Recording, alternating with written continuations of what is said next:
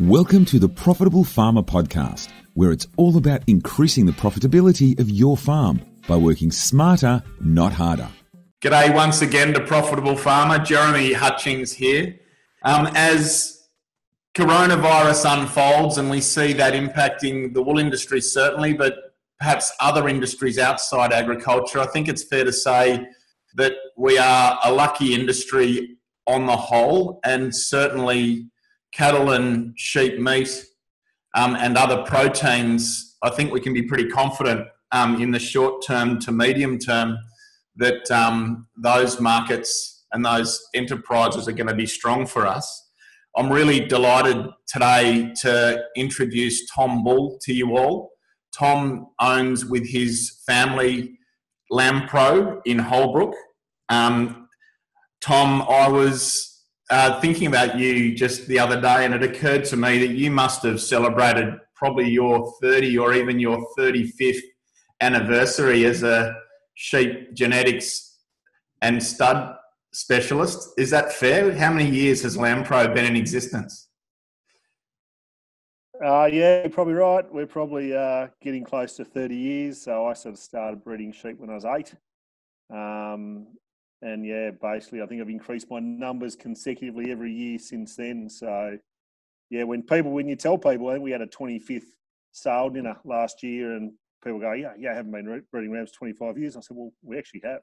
So yeah, been a while. How do you celebrate your 30th or 35th year, mate? Do you get a tie or something? Yeah, no, we just roll up and do it again. We enjoy doing it more than anything. So yeah, I don't really get too sentimental about that sort of stuff. Yeah, just get on and do it again next year. I really appreciate you joining us, Tom. And I think it's fair to say, and many people will know Tom in the sheep meat sector as a genuine authority and a real driver of efficiency and performance for so many of his clients across Australia. So great having you online, Tom. Thank you. Thank you. I distinctly remember growing up with Tom, 16, driving in the Subaru Brumby, belting out AC/DC up and down the main street of Merimbula on summer holidays. And Tom, I don't know about you, but those games of touch footy on the beach with the Baldwins and the Triggs and the Chadwicks and the others, they seemed to go all day, didn't they? They did. No reason we keep doing it. Yeah, we haven't aged, Hutch, so that's it. We can only keep trying. Next generation coming along now, doing the same thing. One of my goals is to be 70 and still able to participate in those. So looking forward to the next generation rolling through. So Tom, yeah, exactly. On that, mate, when I was at the beach age 12, I had nothing to think about on the weekends, or my life was like most 12-year-olds. But what interests me is that when you were 8, you started your white Suffolk stud, and when you were 12 and 13 and perhaps heading off to boarding school, you were running an emerging white Suffolk stud from that young age. Can you just tell us how you got into that and how that played out perhaps through your early teenage years? Yeah, well, I think, funny enough, Dad was more into cattle. And, most of our enterprise for a number of years has been cattle. And there was a few merino wethers from time to time. But for some reason, I love the lamb industry. I love lambs. It wasn't clean cut. So how I actually got into it was when Dad was shearing his wethers. I actually found a few merino ewes in with the wethers and, convinced him to buy a meat ram when I was about 8. Out of the first shearing of 6,000 wethers, I think we found about 25 merino ewes. Within 3 years, I was up to 150 ewes, and Dad said, "Oh, you got to cut them down to 5. You're getting too many sheep around the place." So I decided at the time, stud. If I've got to have 5 ewes, I'm going to make them stud, and that's exactly what I did. Brian Ward from Holbrook Station got me started off with a few Suffolk ewes, and really from then on, we expanded different breeds. I remember working at university. I was working 2 jobs, not only just to fund my weekend activities, but I was actually saving money and buying stud ewes as I went. So, by the time I finished university, I had a couple hundred stud ewes, which which I really enjoyed and still do to this time.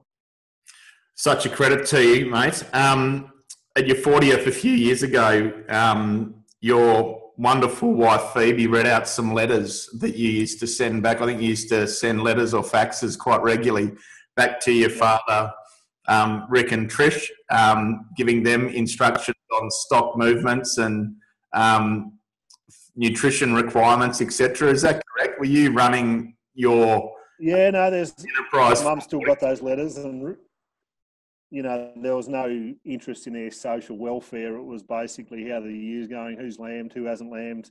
It was back in the days where there wasn't a lot of phones at boarding school, but most letters were very detailed instructions on what to do, when to mark the lambs and whatnot. And Mum and Dad still laugh about that.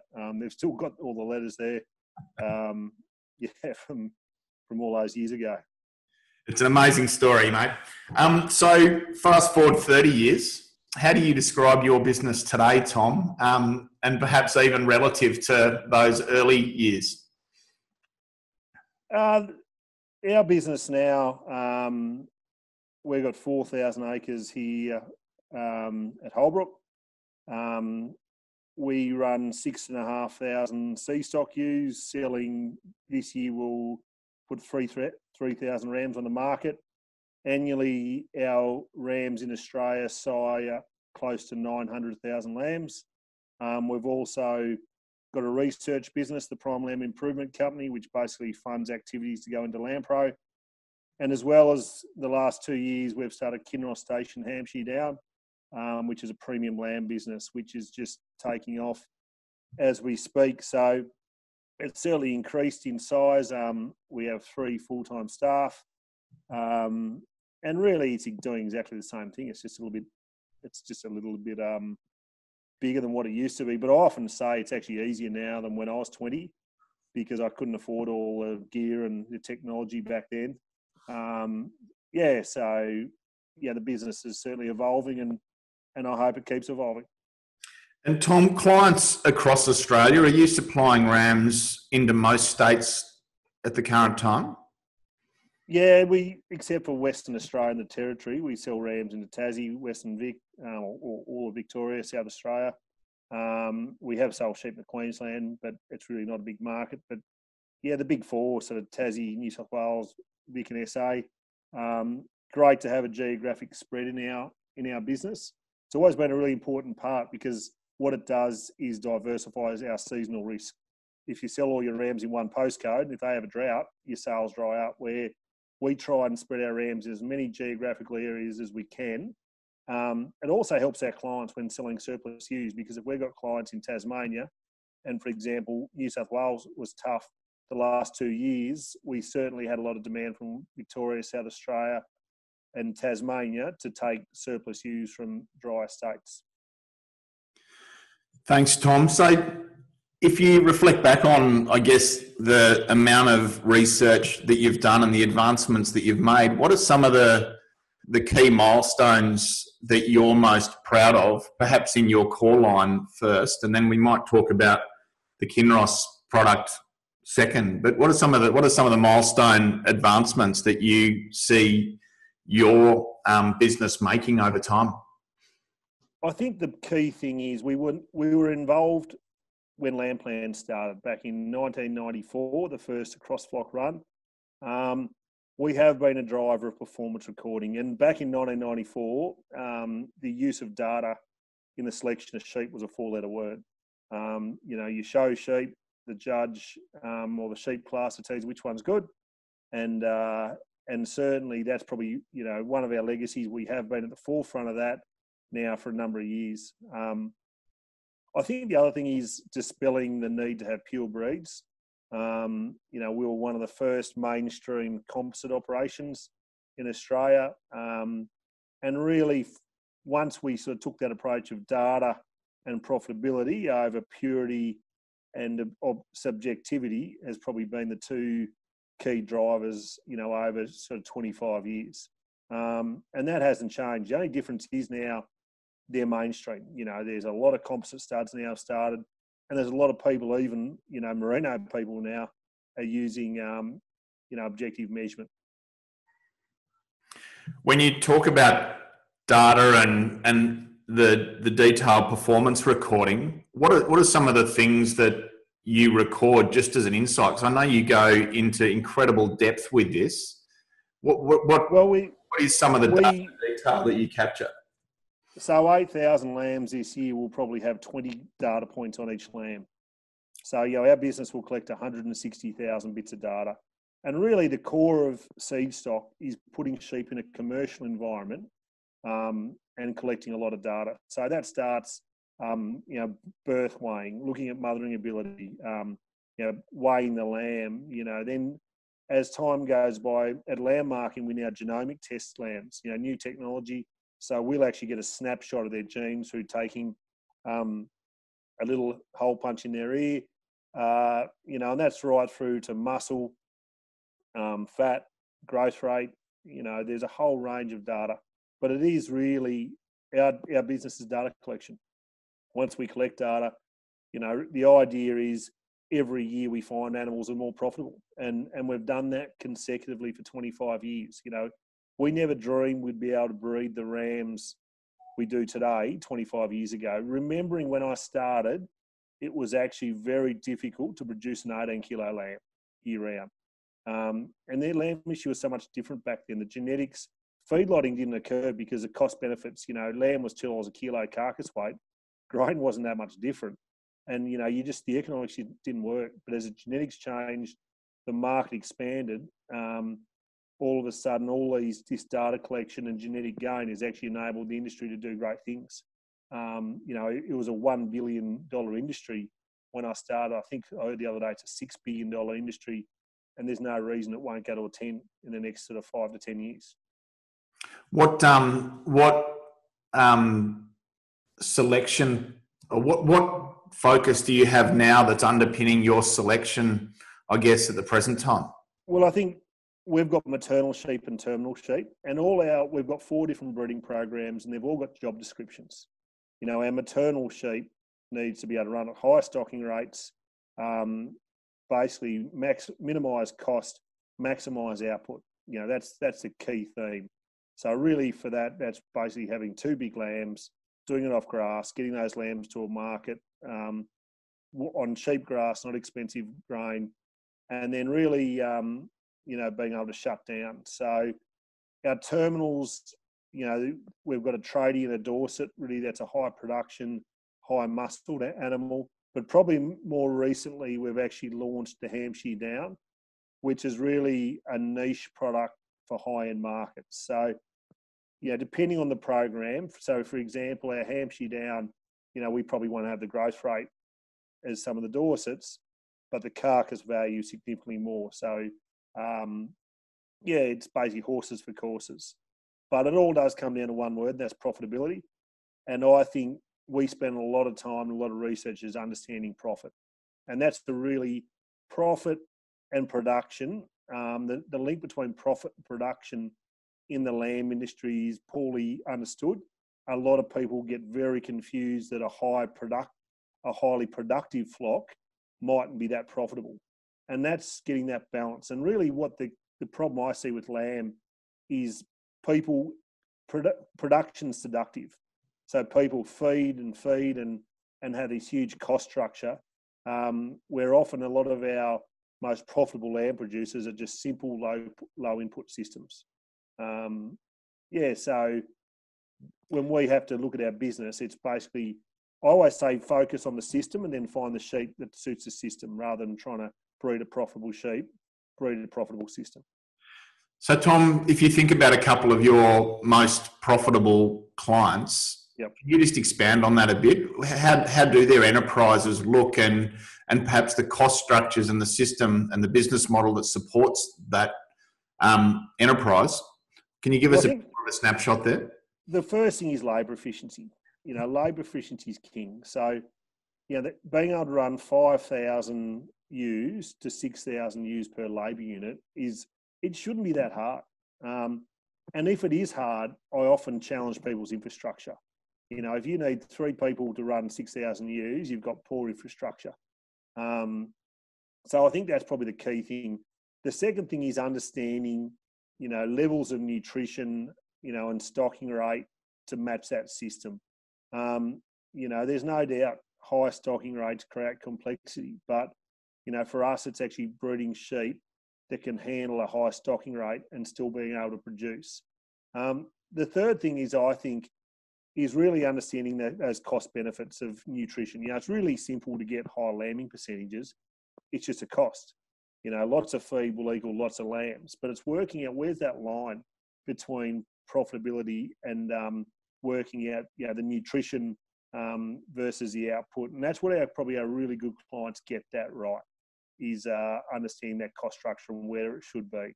And it's often not maximum. Often, and I heard a New Zealand consultant once say that, optimum lamb production is probably about 80% of potential. And I probably don't disagree. Yeah, it's a really interesting point, because if we think about the cropping sector, there's plenty of people chasing maximum yield and high input farming, and that is sort of now proving not to probably create more risk in their system and not be the most efficient profit machine long term. I guess what you're suggesting is that's similar in the meat game. Yeah, it certainly is. I mean, there's no doubt you keep putting urea on crops, you'll get high yields, but there's a tipping point. And sheep's no different. It's just getting that optimum between input and outputs. And the worst thing I see the industry, there's so much information about production, trying to get 200% scanning and 160, 170% lambs. And it sounds really good, sounds really good at the pub, but the reality is, our most profitable clients probably operating around 140%, because that's probably the right ratio between cost and output. Tom, a lot of movement towards confinement lots and on-farm feedlots. Are you seeing that as a positive, and are you saying people do that really well? Yeah, I think it's really exciting, particularly where we see there's two opportunities. We need, the old benchmark was a ewe per hectare per 100 mils of rainfall was a good target for a lamb flock. We've actually seen clients being able to go up significantly more. And there's a couple of things we're trying to do is actually evolve the sheep for the system with the drought lots. The first thing is what we want to do is actually get sheep that eat the spring and put it on its back in the form of condition. The second thing is we actually want to breed sheep that can survive on low quality feed in those drought lots. So we only feed our sheep straw in drought lots. And for us, it's an evolutionary process to try and have a sheep that can actually operate at low cost. But it's been a massive, some of the stocking rates in 650 mil rainfalls, we've got clients up at 10 ewes a hectare. And the core reason is because they're being able to take the ewes out of the system when, in the autumn period and not let the pastures be degraded. So I think, one of the biggest innovations of the last 2 to 3 years is that feedlotting, it's been going and it's escalating now. The amount of new feedlots built in New South Wales is scary. And I think it'll sort the wheat from the chaff the next 2 years, because there's not going to be a lot of store lambs around, relative to available grain. So, whilst there's a lot of feedlots, doesn't mean they're all going to be profitable. And we always tell our clients, you've got to sell your lambs into the feedlot. It is another enterprise. So I think there's certainly a lot of opportunities. It's not rocket science, lamb feedlotting. There's really good resources, really good systems to make it easy. And that's a double-edged sword, because that means everyone can do it. So, yeah, there's no doubt there's been some real upsides to this try. And we saw it in 2006 where the systems changed. When all of a sudden people learn how to feed sheep. And we've seen it again in New South Wales. People are really good at feeding sheep, and that's a great thing. But I certainly reckon that confinement feeding will allow us to really ratchet up those lambs per hectare, in sort of 600-700 mil rainfalls above 12 lambs a hectare, which is exciting stuff. And it's hard to beat those rates of return. Thanks, Tom. So taking a bit of a bigger picture view, what's your sort of view of the broader meat market at the moment? And what's your outlook for sheep meat in the medium term? Well, I suppose I look at, if I wind back to December, to my views from, say, the 1st of December to my views the 1st of May, they've probably changed slightly. Mm-hmm. You know, we are not going to be a low-cost producer. Lamb is on most menus in the world is bracketed with lobster. And that's a double-edged sword. We saw it in September 11. I can remember September 11 really clearly in my mind back in 2001 when I was driving to a meeting at a meat company in Melbourne. And literally, as the planes were hitting the building, I was on the way and I rang just to say I'm going to be a little bit late. And they said, yeah, don't worry, because all they were getting is phone calls from around the world to cancel container loads. You know, and that's one of the problems of being a niche, you know, a high-end niche. You are very vulnerable to global shockwaves. And you're also very vulnerable, you know, as COVID. But the fundamental is people have to eat. All we've seen is a transformation from food service back to retail. What is the next 2 years look like? I think that's really a question of what's the economy going to look like. You know, are we going to ride through this? And you know, you can read one article that says we're going to bounce back really quickly. The other one says it's going to be worse than 1930. So that's $1 million question. Lamb is an expensive product. And I think really our positioning of the product worldwide has got to be premium niche to survive. But there's just going to be a few hiccups. I do think it will return to previous levels. It's just what time frame. On the farm, Tom, with wool prices where they are, do you think that people are going to entertain a continued shift perhaps away from wool towards meat, or do you think that the balance is about where it will be? I think there's no doubt the wool market with an 85% reliance on China is going to scare a lot of people. And it already is. I mean, we're seeing huge passing rates. The exposure to one market is not healthy. And I think we're seeing more and more, and we see it from our phone calls. You know, we get, you know, when we see an enterprise swings on, we'll see it in the phone. And there's no two ways we'll see an increase in the number of meat rams going over merino ewes this year. And as a breeding program, we make a lot of decisions. And those decisions in genetic terms, you know, really take 10 years to change. We've always stuck to our meat focus. We've never gone down that wool focus. And that's a double-edged sword. You know, at times when wool prices are high, you think, oh, have I made the right decision? But, you know, we are very confident about the outlook relative to other enterprises of meat and high-quality lamb. So nothing's changed. Will it come back? Yes, it will. Do I think we'll still be operating in the top 10% of percentiles over the last 5 years? I think we will be. So we can't complain too much. Thanks, Tom. So coming back to, I guess, your business, you mentioned that you now employ 3 people. Practically, how do you go about working cohesively as a family unit, and what sort of practices do you employ in terms of managing and leading that team? I've probably taken more of a hands-off approach now. We have got a very good manager who deals with a lot of the day-to-day stuff. So I think, and with your help, Hutch, over the years, is working out how you can remove yourself from the business. So I set the big picture. Like whilst the guilt kills me at times, I like doing the big picture stuff, getting the business in the right direction, and let Rosie manage a team of people to get all the operational stuff done.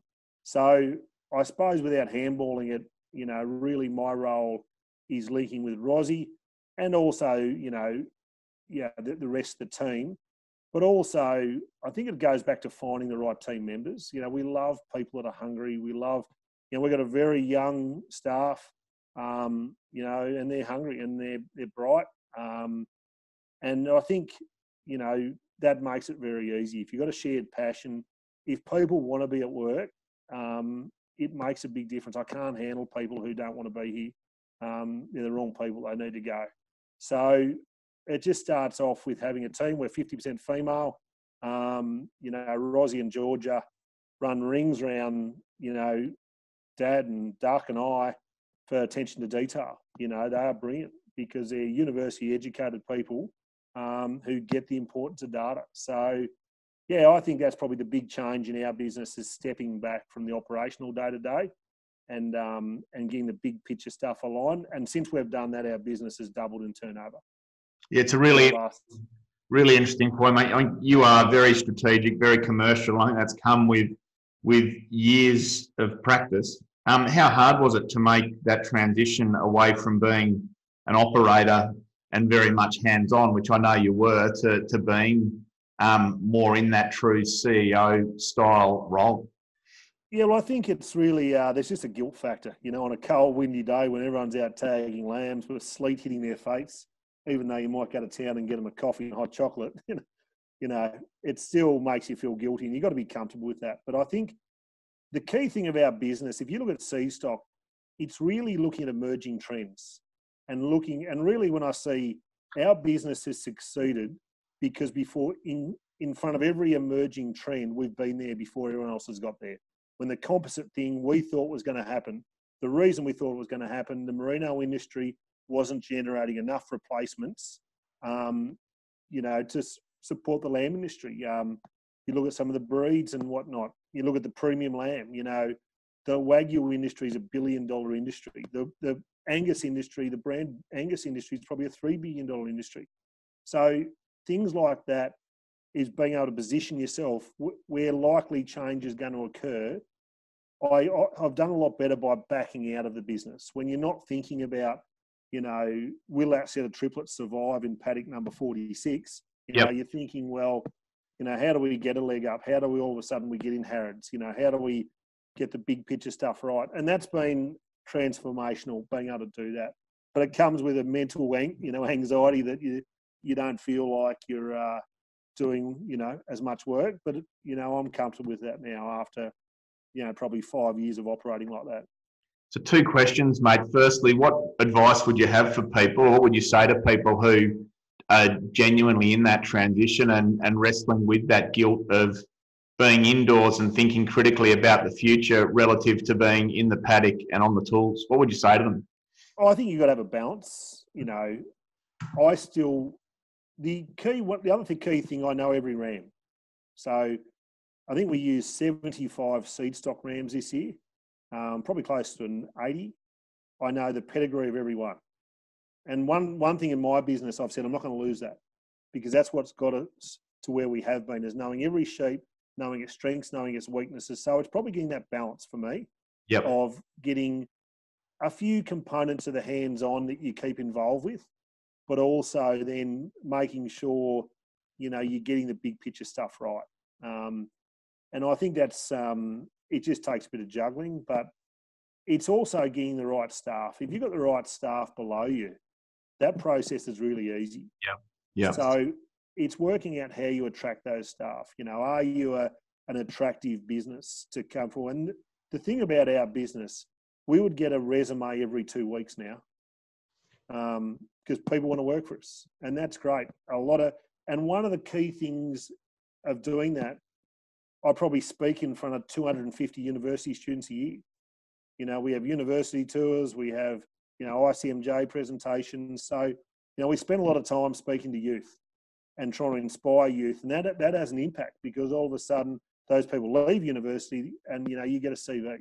So, you know, I think that transition, become an attractive business to work for. You know, younger generations, they love pushing the envelope. And I say to our staff, we want to be at the front. You know, we've always been at the front. We're not going to lose it. You know, people are going to come in and work out how they can keep us at the front. And if you do that and get that culture, it smells. And when you've got a good culture, people can sense it. They want to work for you. When people want to work for you, you get the right people, and it makes everything easier. Yeah, it's a great point, Tom. What really interests me is that you've, over time, evolved to a place where every one of your employees is university graduated, and you're attracting those high caliber people. You know, surround yourself in really good people, and then kind of get out of their way seems to be a bit of the theme that you're talking about. I talk about that law of vacuum, whereas when you step up into a more senior role for yourself, you create this void that good people will step up into. And I think, you know, to your point, I think you've seen that over time, which is a real credit to you. How do you enrol them in the decision making? Do you have an in-depth annual planning day? Do you have? Yeah, we do. We have an annual planning day, and you've been involved in the past, Hutch, and that's really about putting a document together, which is about our strategic goal. Funny enough, we haven't done that just yet for the year, but that's in the next few weeks. In mid-June, we'll do that. And that's really about having ownership of our plan and everyone's input.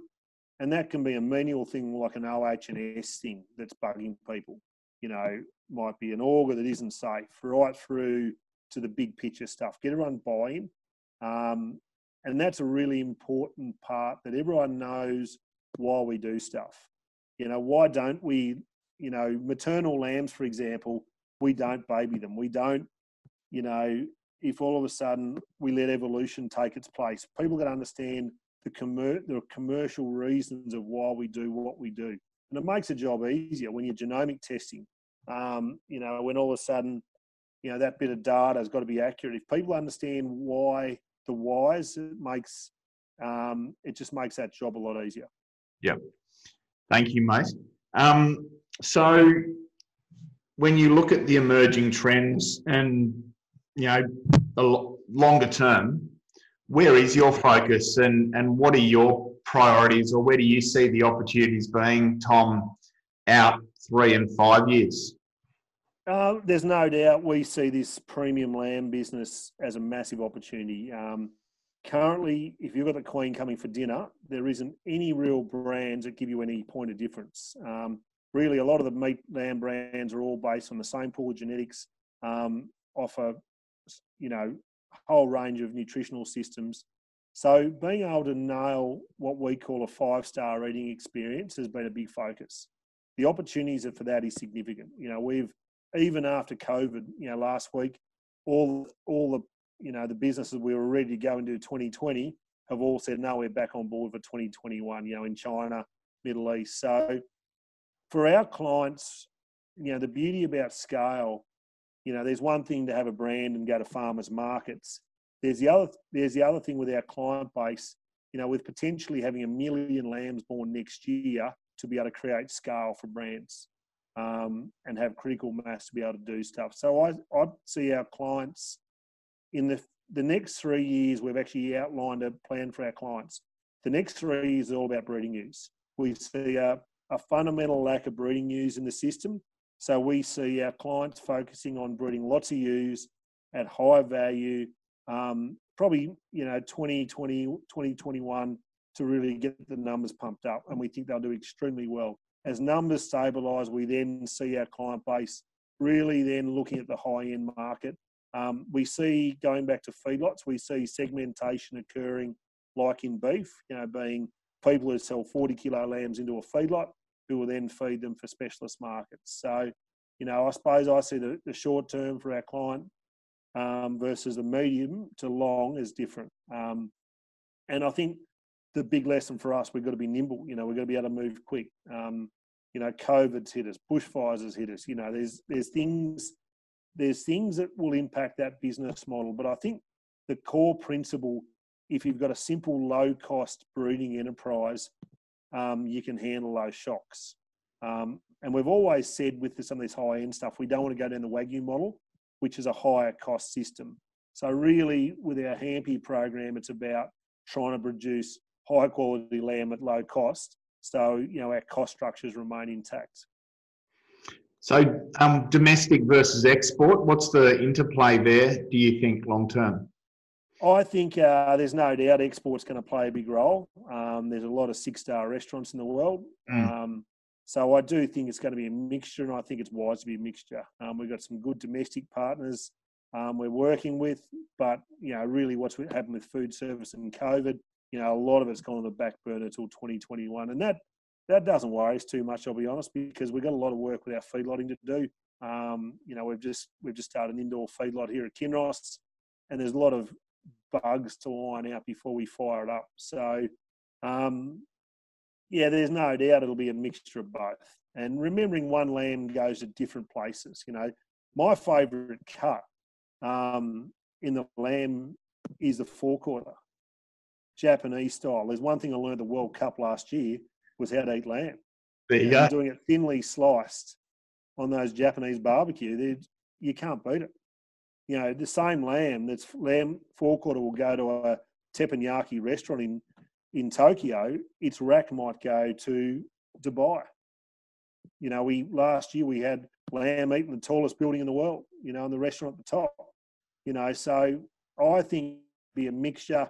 You know, the legs might go in the domestic market. So, I think probably the best thing I've heard from MLA in the last couple of years, I think we've probably got to take down our attitude of domestic versus export, because what is interesting enough, and Lisa Sharp, when she was MLA, made a really good point one of our field days. There's more similarity between the top end demographic between all, you know, China, US, Middle East, and Australia than what is between them and the rest of the society.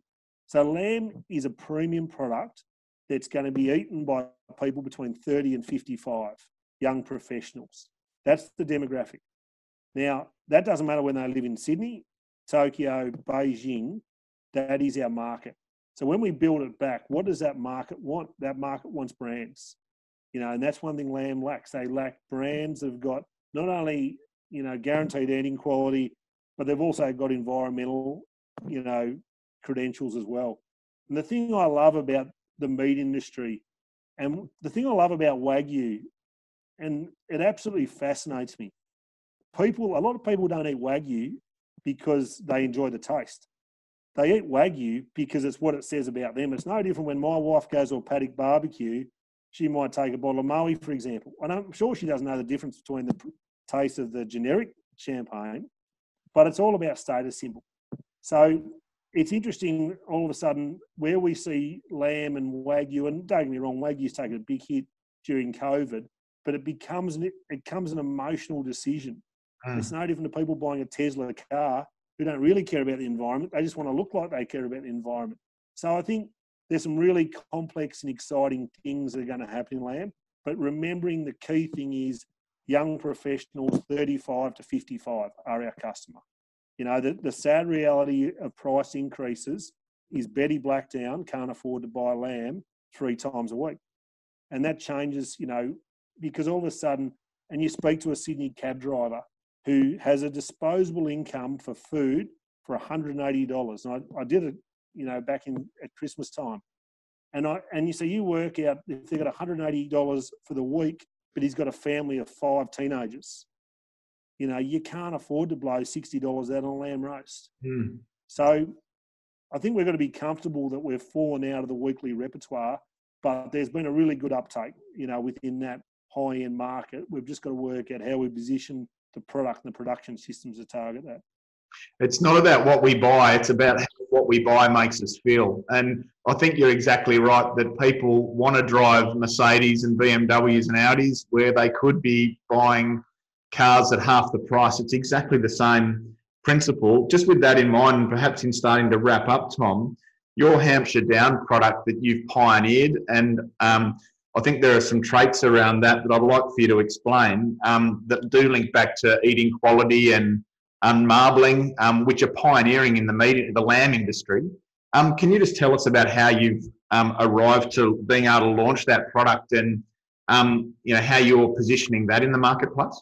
So really in 2012, you know, all the things I've just said was very evident back then. So really what we want to do is look for point of difference in the marketplace for marbling. So with the help of MLA, we actually started a project where we actually consumer tasted a whole range of genetics, you know, Southdown Dorsets, maternal composites, and we actually included Hampshire Down on a hunch. One of the big things is what we realised, there were some really good Hampshire Downs and there were some absolute rubbish Hampshire Downs, but the top end consumers, you know, their willingness to pay data was almost double what the average Dorset was. So once we saw that there was an opportunity within those genetics, we actually went and purchased a big whack of all that Hampshire Down sheep that we believed had that marbling propensity. So really in the last 4 years, it's then about taking those genetics forward and finding those outliers. And out of that, it all comes back to willingness to pay. So if we can get an animal eating 87 MSA rating, which is out of 100, you know, on a loin, they'll pay twice as much for an MSA 5 versus an MSA 3. You know, that on a lamb, on 2 kilos of loin, can be $50 a carcass. So in Japan, it's actually nearly 3 times. So the Japanese market will pay 3 times more for a marble score 5 than a 3. So really our program has been about objectively understanding consumer satisfaction and then putting that into a breeding program. And the Kinross Station program is all about literally operating with the highest marbling potential that exists, not only in Australia, but the world. And then really looking for different nutritional strategies to try and enhance that consumer experience. For a lot of us might not have tried that. What's the eating quality like? High marbling versus what we're used to? It's just juiciness and tenderness. You know, it's a lot juicier. You know, as marble, the average lamb in Australia is 4.2% marbling. So New Zealand, believe it or not, it's only about 1.5%. Europe's about 2%. So we've done some really good things in Australia. We're at 4.2%. You all of a sudden triple that to 12%. Picture a lamb that's 3 times as juicy. And there's a big genetic link between juiciness and tenderness. So as you increase the juiciness, it becomes more tender as well. So, it's exciting times. And I think, you know, remembering that's only a small part of our business, you know, Kinross Stations is less than 10% of our business. But really, we see it becoming probably a bigger part of our business in 5 years. And it comes down to, by stepping back and looking for the opportunities, we came up with this, and we've put the pieces in place to really try and position our business, and more importantly, our clients' business for 2025.